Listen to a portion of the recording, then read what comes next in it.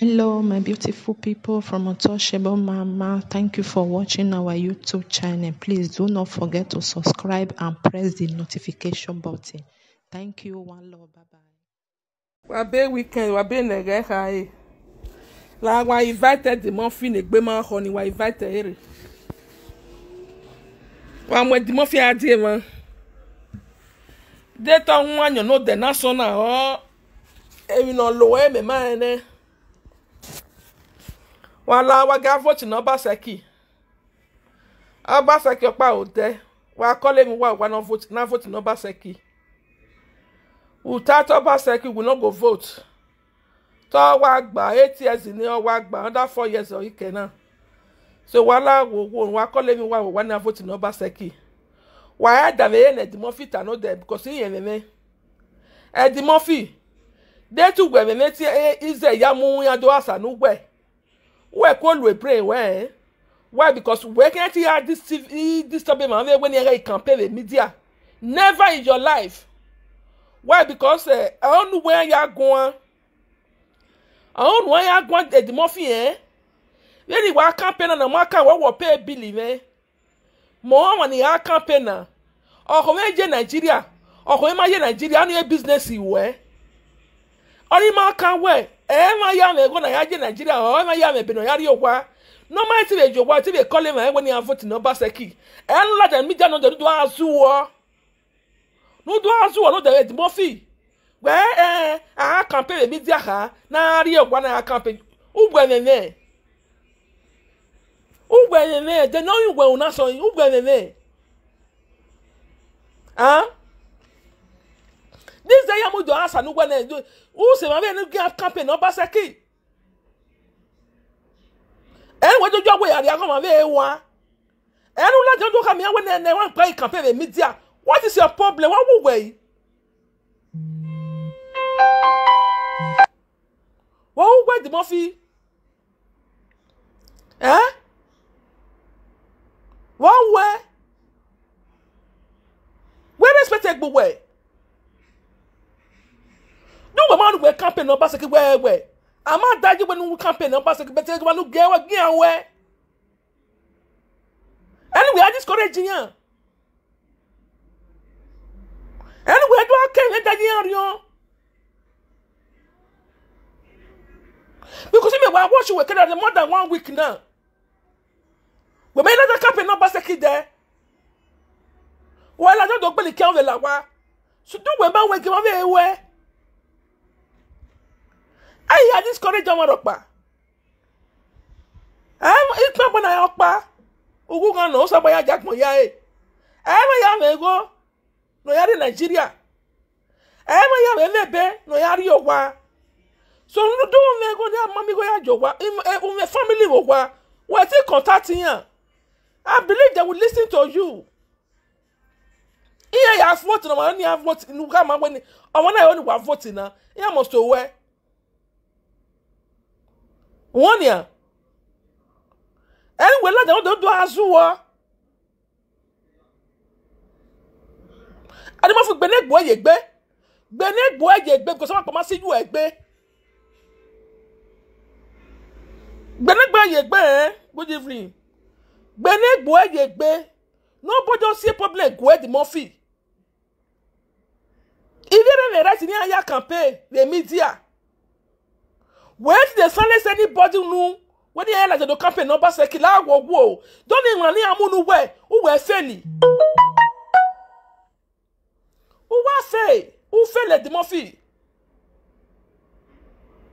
Don't even ni argue where ade media wo pa kan ti stop here when you egun. We don't man la we la no argue we ni egbe. Stop it nonsense now. If you don't want to campaign, stay away, stay clear. Nobody force you. Go no again away. Kianwe. One year.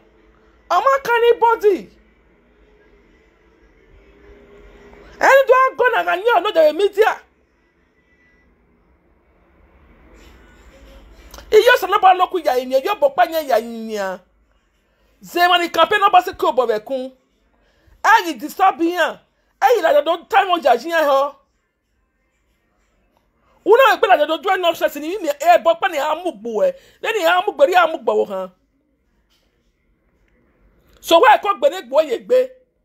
Do where you why vote no problem adaji. No matter if you see obobekun, iyan ti be a campaign e ma. E campaign ijobo no kwa no ne. Uwania. So anyway, do not jam where any campaign I can pay media ka ni na the ticket area. What is your problem? Ever you going to ticket area wa. Na ma ti dey o dem make a let go. Ugwenene.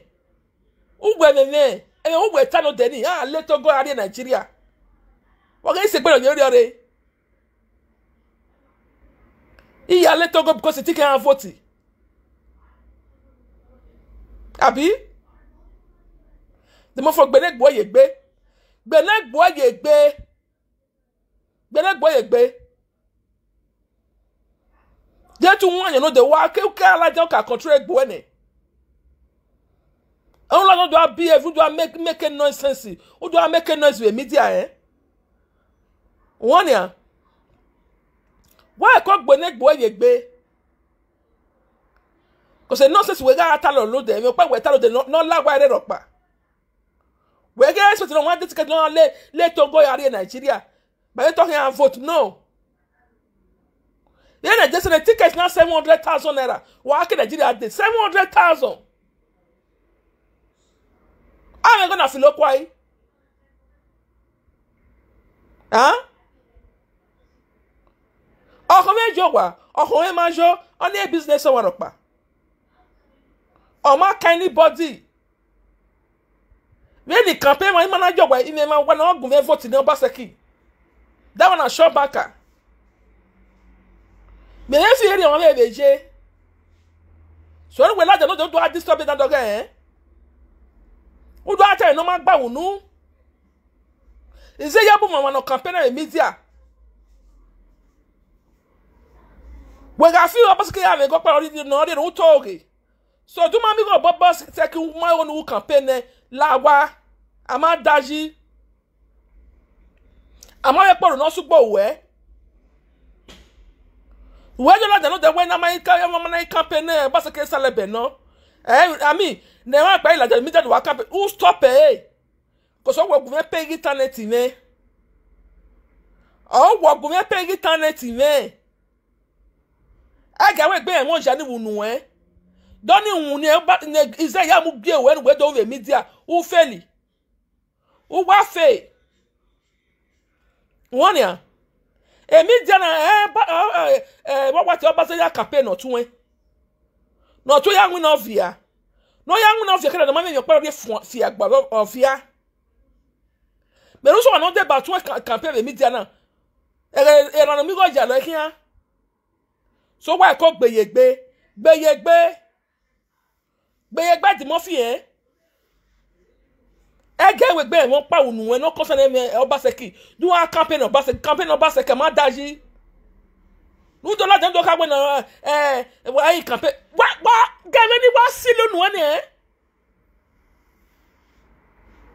Why can't stop any? One ya. My problem no more. Go to one and we are going to get about it, boy. We're rubbishy. Where did we not by media? When I want to buy when the company number seki. As for me, or friend working a can imagine.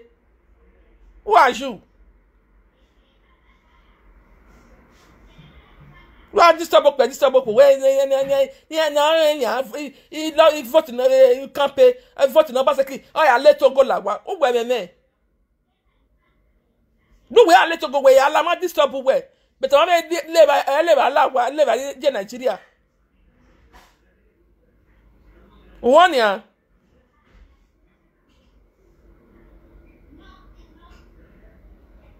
Who be this fool? Tony Joy. He said, Mama, you just carried the tea like like contract. What it be your problem? You dey craze? Eh? You where? What it be your problem? Rabola wa ready mo fi egbe. Keke be ize ya mu wa meme. God punish you. Is Ed Murphy. Why ko gbe ina gbo ye gbe? Why ko gbo ne gbo ye gbe eh? You know be person, you be goat. If you be person, now if they ask me this stupid question, say you carry something like contract, you dey craze. So you not be person, you be fool. Yeah? If you be person, now if they ask this stupid question. I said they talk so you not like you go come out, I not force you. I not go hold you. Not be the one who call the craze for you, eh? The right nonsense called they give me, I don't want some. At the rest they tell me if I enter media here, the word when I direct that word to that person. Not come here call they misbehave. Because if you come, I'm going to insult you. So stop am. Eddie Murphy gbeyegbe, eh? Gbeyegbe. Why I call gbeyegbe? Why lawo wa vote no obaseki? Why call me wa no vote no obaseki? No me anti bejo wo no ga kian. Unu ma anti bejo a gba ma ba e. Ume ma wo wa ti call yan we wa vote na obaseki yan ga kwe. One ya.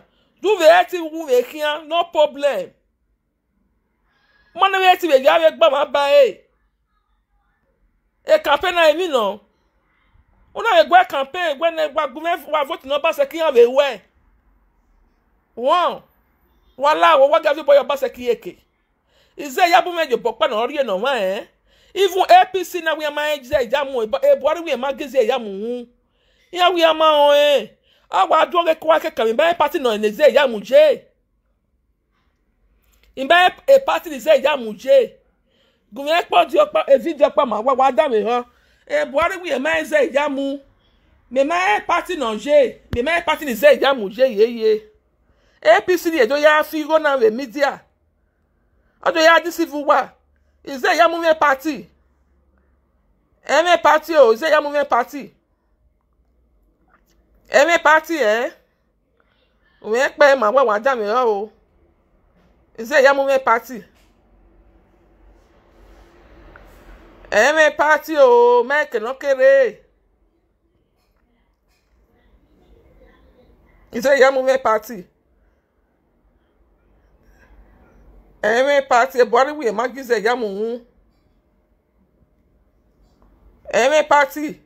So wa vote no obaseki. Wa mo egu wa ri awekelize ya mu je. Wa mo egu wa ye. Wa de mo egu wa ri ya. Ize ya mu mejo bopa na do ri enu wa. Ododo gbado. Awe gbe fi awa gbe ude. Agbo ni mama yi ni de. Am I need that bill? So what muze yamu for? Muze yamu for o. Guy, we make pay my wa down me ho. La wa han wa te yesi me. E Buhari we ma nze yamu, ye ma doze eh.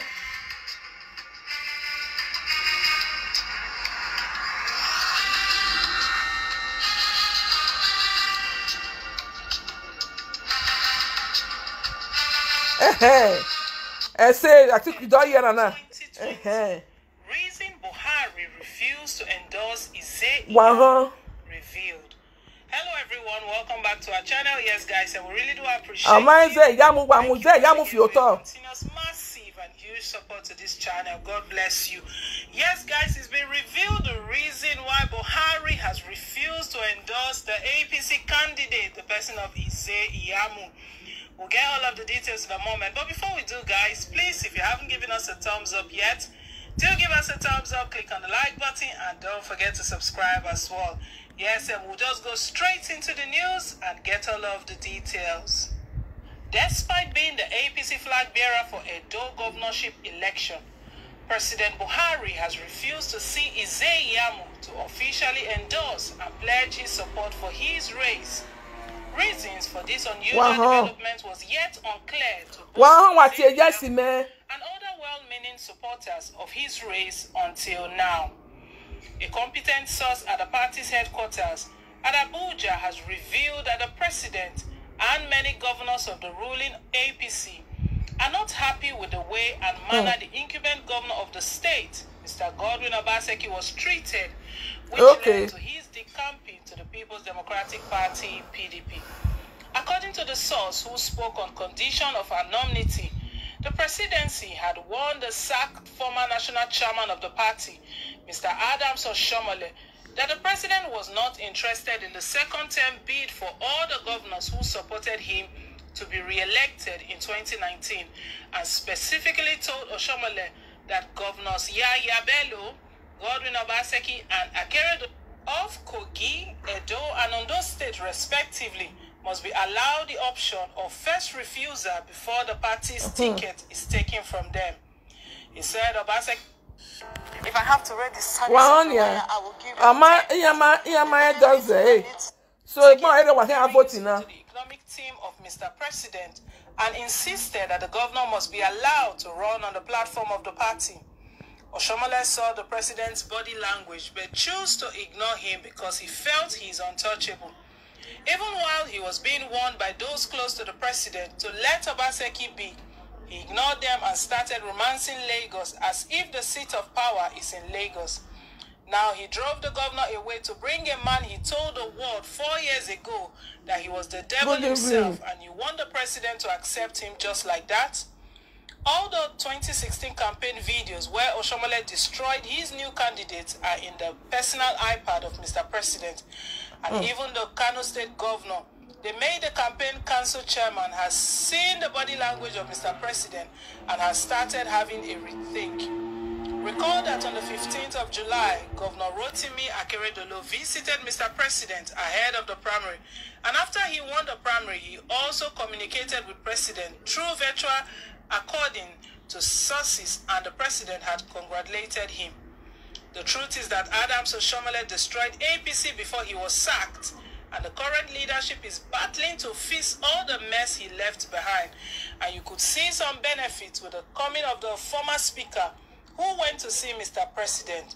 These are the issues the president and the party leadership are concerned with at the moment, and not the former chairman and his troubles. Another source who spoke as a correspondent to one of the national television stations at the presidential villa said, well, guys, it's quite interesting. We know before the main election itself, before September 19th, a lot will be revealed. It's been stated here that what Buhari had in mind for the all progressive governors, the person of Yahya Bello, Akeredolu of Ondo State, and even Godwin Obaseki, was that they should be allowed the first refusal. That means they should be given the opportunity to come back again unless they decide to withdraw. But it looks like Oshomole, that's why it's been said that Oshomole and the national leader of the All Progressive Congress, Asiwaju Bola Tinubu, they were up to something, but it looks like... you never hear say Yamu not get candidates, not be APC, you never hear them. Right now, Namu never still do. With all of the events, with all of the happenings, unfortunately, Obaseki had to decamp. The president cannot stop him from decamping. He cannot impose or choose for him. Obaseki has already decamped and went to PDP. But with all, we can see with the president's body language that there is no presidential support even for the APC candidate. They are all in the same party. It looks like the APC crisis is not going away anytime. There is still division, although Buhari has urged all party members to end all litigations and work together and settle everything in-house. But we can't even see the support the all progressive governors have for the APC candidate. Let's remember that when PDP flagged off their campaign activities, we could see the turnout of the governors that were present and all of the support that Obaseki has been enjoying since he joined the People's Democratic Party. We don't know what Oshomole has caused for Ize Iyamu. If Oshomole is the problem, or if even Ize Iyamu is the major problem, we can't tell now. But what has been revealed is that Buhari is not happy the way Oshomole treated the person of Godwin Obaseki. And there are chances, because right now, no wonder he was even telling all progressive governors to do all they can to ensure that Edo State doesn't go back to the opposition. This is one of the things Oshomole has done, because right now they will be calculating all of the political calculations, how they can retain Edo State. If not what Oshomole has caused, what he has done, he took it too far, he took it too personal. Because one can't even understand that the reason he disqualified Obaseki, he stated it was certificate forgery. Even the University of Ibadan came out openly to confirm, to clarify and everything. That still was not enough with Oshomole. We can see that he had a different agenda and he had a different motive. Maybe in his mind he was going to deal with Obaseki, but he didn't know that Obaseki was going to decamp, or it was going to go this way. Anyways, guys, we'll see how it goes. It's so it's strange. I would say it's strange for APC candidates not to get the endorsement of President Muhammadu Buhari. How far can it go? We know the people still have to vote, but they need to show as though they are working together. It's one team. They have to work together in order to win the hearts of Edo-Light. Because right now, it looks like Edo-Light don't even trust the All Progressive Congress anymore. They don't trust what is coming out of the APC. But anyways, we'll wait till September 19th. September 19th, we'll decide what will happen. So guys, please let's share your thoughts as well. Let us know what you think. If you feel Buhari has got a different agenda, let us know what you think down below in the comment section. Want to say a big thank you once again to all of our valued subscribers. We really appreciate. Wahonia, Kelly and Tony Joy. I took another year and I say, "Una papa, say not the APC. Who na con dey support? Which party your una papa con dey? Exam Yamu con dey. The party neru waje Yamu. Wama oni agber eyama accept APC. Ah? Ah the APC le bokian. Ah show mo le gbe ki APC. Yamu no yamu no ka bo ji no iwe gbe yamu re. Ohun ni Buhari ma kwejo. Ah? Then why you supporting na? Then why you supporting na what I mean? Mona writer come to afuna. Who na con dey support na? Yamu not the APC. He not the APC. Someone has forget about Yamu. Mona follow no road. Obaseki is the way. No other person. Yamu not get. He not get. They don't know for APC. So now if you go to for there. Understand? So Moku na follow up Obaseki. Yeah. Yamu not get Lego. You not get leg for granted. Oh, Shomole where be say na he want help. No say the other way they drive for Shomole. No see the campaign say nobody can support her for any governor. And not see her. So no go wise. Man na open a high. Wa. Ema ya nanza le not even dorokpa we are there. Yeah, we are there. Ah? E governor dey gba wa gan support. Wa agbe no magba. Ya mo dereva ye. Wan lo Obaseki. Wala wa kole mi wa oni vote no Obaseki. Na joy je na kekebe Kelly. Ya mo mo gbe. E mo we vote. So APC when I hear campaign, when I hear APC campaign, what can I not lie? I'm not telling Papa make he enter house. Make not take APC campaign again. Why? Because APC not accept them. They not accept them. Make he enter house. He just a waste money for nothing's sake. APC not accept them. Oh, Shomole don't destroy APC. It don't destroy APC. APC not get candidate, eh? So is that Yamu just a waste of time? Now in time just a waste.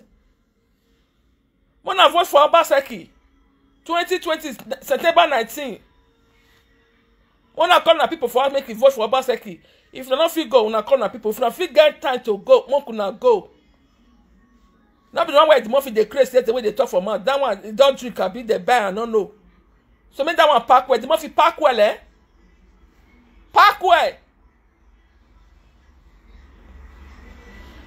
Who is there? Yamu help. So you don't know what Obaseki don't do for Ebini. Which governor don't do what Obaseki don't do? Ide. Which governor don't do what Obaseki don't do for Benin, for Edo State? No governor. Yeah. Now go get high, now go take and see. What Obaseki don't do for Edo State? Oh, Shobole not do one. He not do one. So is there Yamu na thief? He never enter governor, don't thief 700 million. If they don't carry governor, can't give him a don't say one spoil it though. You see they bring Agbo come again. I mean, if Agbo who day.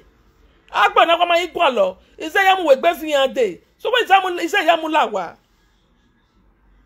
When on lawa, Eddie Murphy, why call your bed vagunu eh? A baby trafficking, why he wear? Any of una call Eddie Murphy again, make he can't do papa for una pikin. Wait, be so na get in a pikin get papa. Man not try him again, eh? Man not try him again. The man make around when we have one because we have una. Down abomination. Omo gamera. Omo be la jado bi ni eje omo no wa bie. Me no wa ewe bona. Ebe awe be lo ebe wa be mi ebe dokpa. E one day ni we guy be. Wa se gbe ye wo pa. Wona iki wa ti akona pa la na ba ma dúró. Han? Ebe wa ka me wo do gbere wo ga hari e. Emi no gba ni kian. Why call it the muffin on those send no money one? Why call it because of one lick and waje? And why is je? And muffin why call la wa? Baby trafficking must stop. And like they will make a noise, eh? Concerning obaseki, eh? Don't want capping obaseki, pen obaseki. I can't do any one don't know there. We better try. I better try because I like the go by don't move back any. Any I move back, any I move back. So why call Gbeyegbe eh? Wala wa vote no Obaseki. Ri ata sere na wa kiogwe. Wa happy weekend. Wa bye bye.